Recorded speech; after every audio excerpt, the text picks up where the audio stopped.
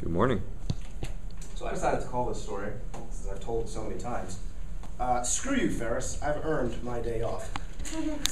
/ my mommy loves me.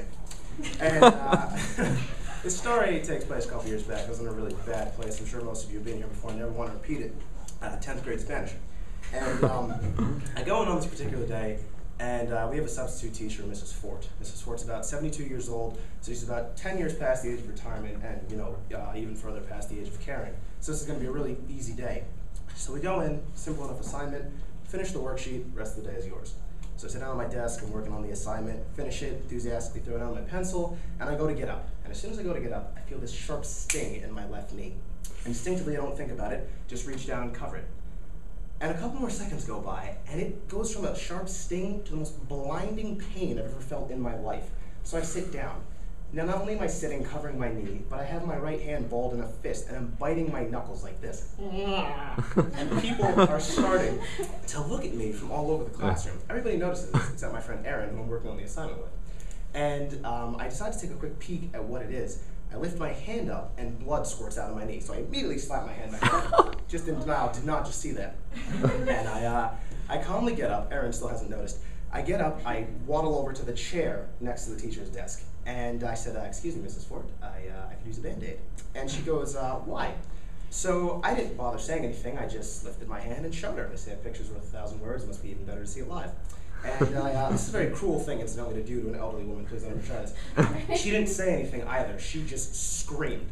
And this woman got up and flew over to the intercom. I mean, legitimately, I've never seen anybody, much less 72 woman, move that fast in her life.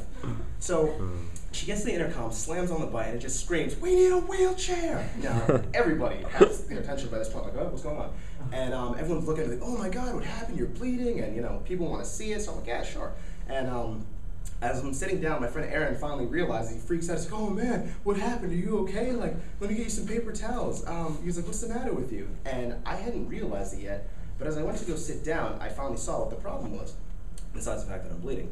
The desks were much like the ones we have in this classroom here, only there was a metal bar on the side to hold the desk and the chair together. I was sitting next to Aaron's desk, and his metal bar was broken. So when I got up, I turned, the thing sliced me right across my knee. And it sliced all the way down to the kneecap. And I was really bleeding a lot, it really hurt. And Aaron's bringing me paper towel, but I couldn't think about anything else besides all the blood on the floor. And I was like, wow, I really should wipe that up. That's just not fair to the janitor. And I'm wiping up the blood on the floor, and I'm like, oh my God, Brendan's lost it now. And after a couple minutes, the school nurse comes upstairs. She wraps up my knee, everything like that. I'm on the way downstairs, and all I can think is, my poor mother is going to get this phone call and going to have to come and pick me up.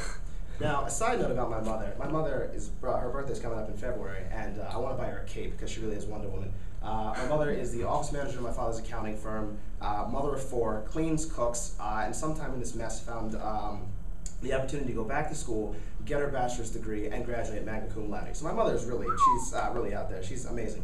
And she gets few and far days off. And today she wanted to go to the nail salon, go shopping, so that she had to pick up her son from the nurse's office because he cut his knee open. And after she shows up, comes and picks me up, the principal comes in and gives him the please don't sue speech, and we're on our way to the hospital, the emergency room. And my mother and I get to spend some bonding time together.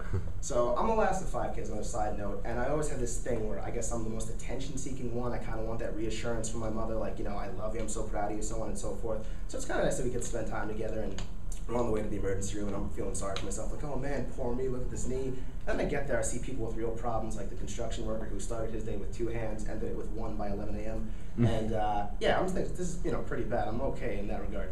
So I go upstairs, and the doctor who's stitching me up, he looks too young to put air in my tires, much less be stitching me up. And he was a really cool guy that he's stitching me, and I remember Billy Madison was playing on the TV, and he was laughing so hard his hands were shaking, and he had to stop stitching a bunch of times just so that he could concentrate and focus. And I'm thinking, sure enough, that after this experience is over, my mother's going to ditch me, she's going to go on with the rest of her day, get her nails done, go shopping. And she decides not to. She decides to bring me with her, which is really nice, because I'm like, we get to spend time together, we're talking, and things are really cool. And I'm really starting to get a little reassuring feeling from my mom, which sounds silly, it's just that it's kind of hard to explain, but we've always been close, but she doesn't really show it a lot, and it's kind of just nice to get that reassuring feeling. So she brings me to the nail salon, and all these older women are there, and they're looking at me like, oh, you poor baby, what happened? Did somebody hurt you? And I go back, with my mom, I'm thinking, oh, she's totally gonna ditch me now. And you know, she didn't decide to go shopping after that. She brought me back home. You know, she cooks for me. She sets me up. You know, gives me some painkillers. Everything's pretty good. And I'm laying out there, and we get to kind of hang out. You know, we spent the rest of the day hanging out and just doing our own thing. And it was really nice because it was just the two of us home. It was only noon by this point, and it was just kind of nice to spend that time with my mom. And I guess when I was thinking of this story, I've told it a bunch of times, but I started to think about it more and more, especially after this last year. A lot of stuff's kind of tangential to the story, but it really made me feel grateful to have a mom like I really do. She spent all that time with me and really took better care of me. And even though she didn't really come right out and say it, I just kind of got that feeling. She didn't have to say anything. It was that intangible feeling of knowing that my mommy still loves me. What's up, brother?